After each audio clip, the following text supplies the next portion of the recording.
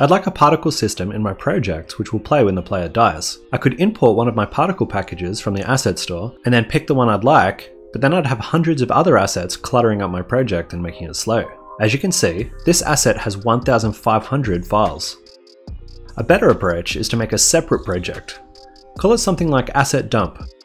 Now, import your commonly used assets into this project instead. I wouldn't use 99% of these files.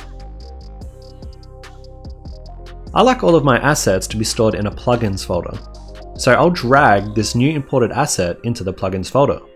Now I browse for the effect I like, right-click the prefab and export package. Be sure to select Include Dependencies so that it rounds up everything required. I have a folder on my desktop where I store all of my exported packages. I always call the package exactly what the name of the prefab is. That way I won't double up the next time I need it. Now, with your real project in the foreground, double-click the exported package to import it.